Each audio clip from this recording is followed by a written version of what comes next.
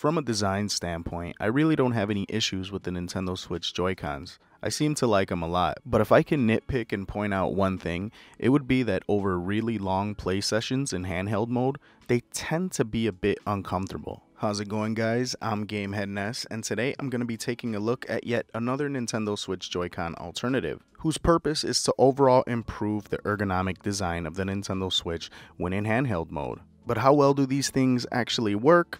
Let's take a closer look.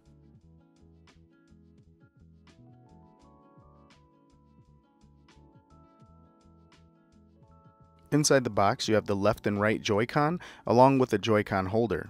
You have a USB Type-C cable for charging, and an extra set of analog stick caps. At first glance, these Joy-Cons are virtually identical to how the standard Joy-Cons look when placed inside the comfort grip holder. The elongated edges make for just an overall more natural gripping sensation. As far as button configuration is concerned, it has virtually the exact same button layout as a standard set of Joy-Cons. Where the differences come into play is when using each Joy-Con individually. Instead of having the SL and SR buttons over on the rail guide, they're positioned on this extra lip that stays slightly protruding even when in handheld mode.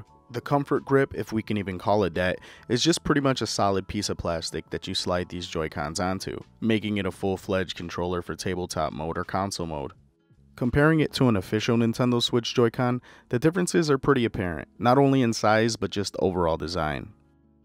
The analog sticks surprisingly felt nice and springy, but I will say that the buttons did not feel as clicky as the authentic Nintendo Switch Joy-Cons. They have more of a mushy feel, which isn't terrible, but it just makes me question how they will hold up over time. When you're ready to use them, you pretty much just slide them onto your Nintendo Switch, and your console should recognize them almost immediately. Of course, you can always go through the options and pair your controller through that way as well. And I must say, it was a way more comfortable experience holding these in handheld mode. The joysticks felt smooth, responsive, and precise. Testing out the built-in gyro controls, they seem to work fine as well. One thing that I have an issue with in terms of most third-party Nintendo Switch controllers is that the gyros seem to be all over the place. That wasn't the case with these. They actually worked really good.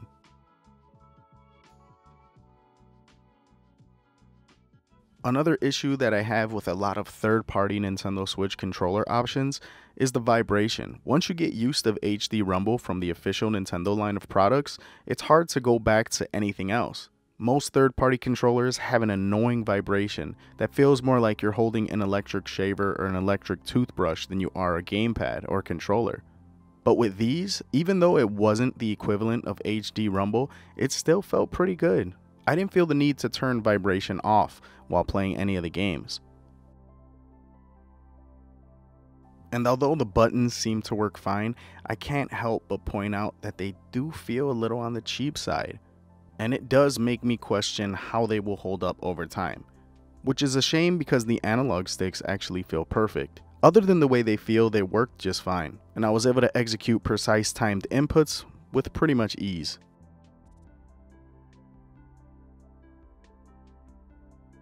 So the ergonomic third-party Nintendo Switch Joy-Cons. First, I have to say, I think it's awesome that we have so many more alternatives to the Nintendo Switch Joy-Cons. That's what I like to see with a console. Variety. And we're at a point in the Nintendo Switch life cycle that we're starting to see that now. Now, as far as third-party controllers go, I would say that these are actually decent.